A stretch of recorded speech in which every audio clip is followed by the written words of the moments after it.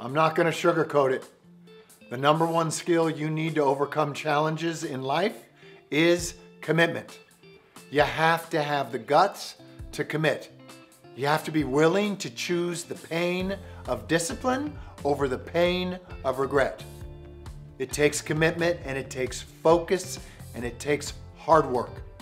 But if you fully commit yourself, you can be the best in the world at what you do.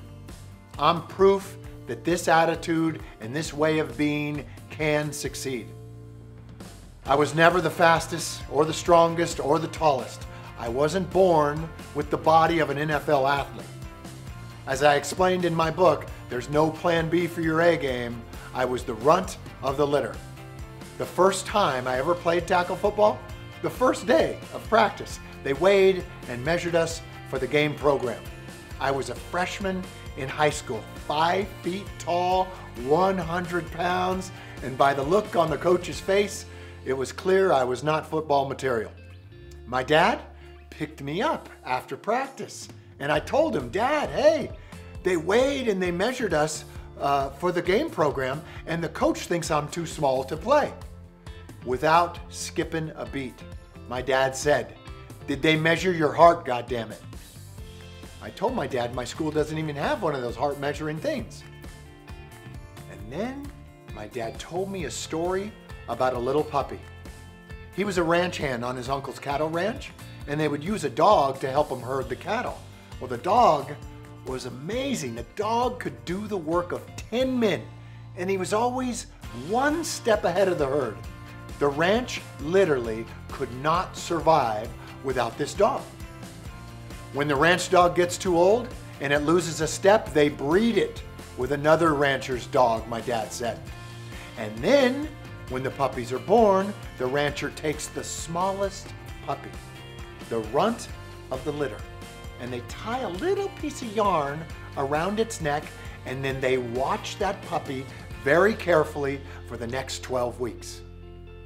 After the 12 weeks goes by, the rancher takes all of the puppies, except for the runt, and he gets rid of them. The runt of the litter is the new working dog on the ranch. Bo, the runt always has to work harder to survive against its bigger brothers and sisters, always. The runt becomes the smartest, the fastest, the most determined. Of all those puppies, the runt's heart is the biggest. The rancher stakes his whole livelihood on that fact.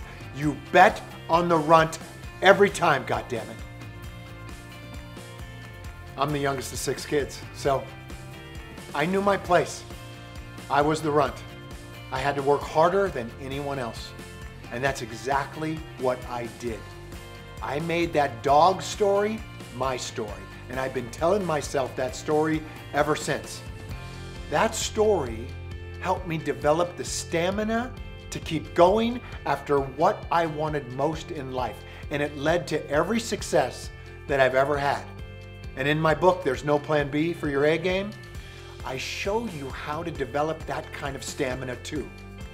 Let me ask you, what would your life look like if you gave everything you have all the time? What would your life look like if you showed up in that way? How profound would the changes be if you brought that kind of heart to your marriage, your parenting, your friendships, your business? I guarantee you that when you look back over a life lived with that kind of commitment, you'll realize that you were the best, goddammit. I can't imagine living any other way.